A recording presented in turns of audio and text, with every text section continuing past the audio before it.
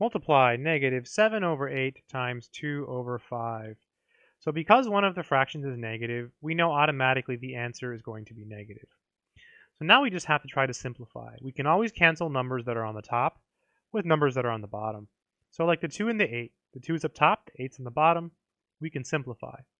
So 2 goes into 2 one time. So you draw a line through it, and you put a 1 like this. 2 goes into 8 four times. So you draw a line through it, and you put a 4 like this. Then you just multiply straight across. 7 times 1 is 7. 4 times 5 is 20. Notice I didn't even mention the negative. It's just easier to just handle it first. If you know one of them is negative, the result is negative, and then you can just work with the numbers and not have to worry about the signs. And that would be the final answer.